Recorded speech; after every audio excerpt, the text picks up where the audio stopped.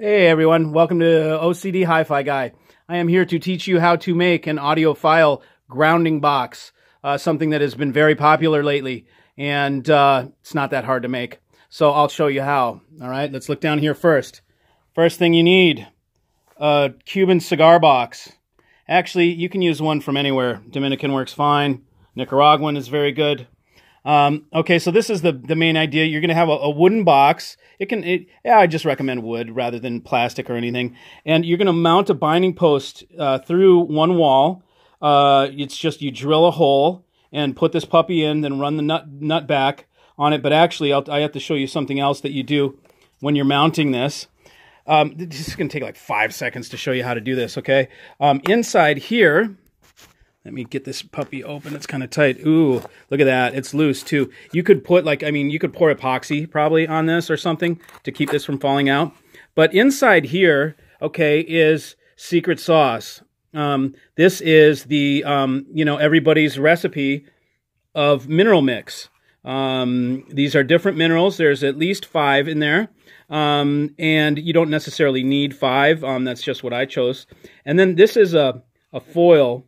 You can see sort of, let me try and get this out of the way. Okay, you see that right there? Okay, so what, in other words, okay, see how high this is? This is about maybe 4 inches high. Okay, so inside there, maybe 3 inches high, I have a piece of foil. You can use copper, you can use silver, you can use whatever. And essentially, it's folded in a V. So it comes like this down to, I can't do this with one hand. Okay, so I'll just draw it. It comes like this, and then like that, okay? Actually, I might be able to outline it. Okay, so it goes like that, and it sort of has a radius right in here, and and then you pop your bolt through the metal, and then you bring the nut down on the back so it makes contact, okay?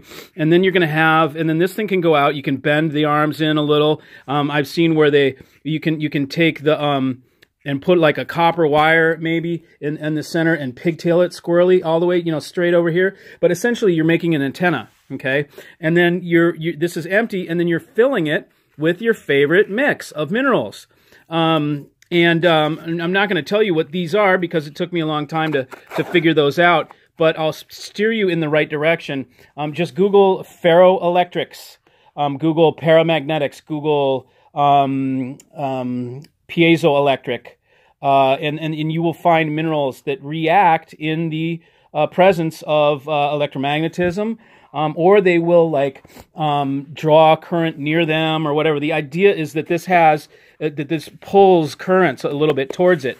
And then you just put, okay, so here is the grounding wire. And then on the grounding wire on the end here is some RCA plugs.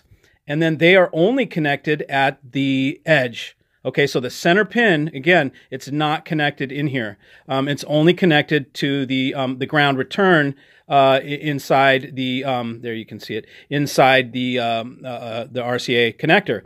So that comes from the ground return and goes all the way down, and then you terminate right here at the binding post. So then you take this and you go ahead and put this on your gear. You put it on an unused RCA socket.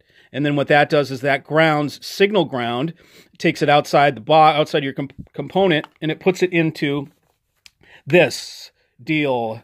So the idea is that basically it's a little it's a ground. It's like a little piece of earth, I guess, that's a little faked out piece of earth with stuff in it. And then hopefully it draws unwanted current towards this thing. I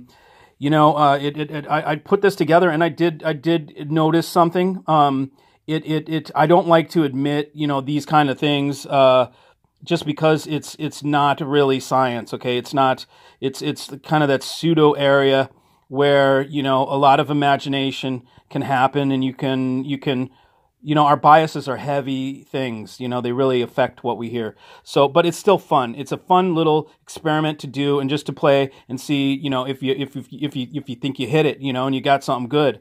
It also will really depend on the home's AC, and what your grounding is like in the home. If you have horrible grounding, this thing's going to work excellent, okay? If you've already got great grounding, you may not hear anything.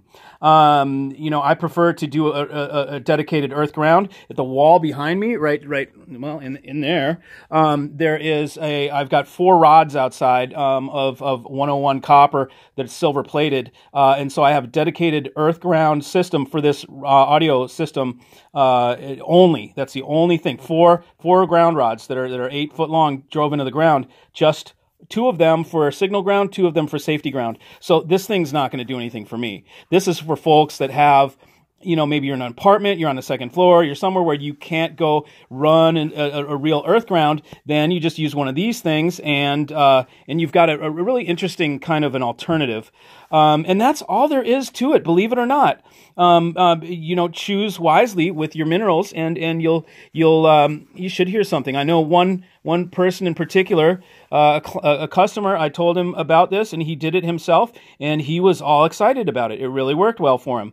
So that is, in a nutshell, the Audiophile Grounding Box demystified and made affordable for everyone. Just grab a box, fill it with minerals that you think would work. Again, the keywords, if you're Googling to research to find out what kind of minerals would work in there, you're going to look for piezoelectric, you're going to look for ferromagnetic, you're going to look for paramagnetic, you can look for, there's all sorts of stuff. You'll see diamagnetic, you'll find all sorts of different reactions that minerals have in the presence of magnetism. So it's a crazy world.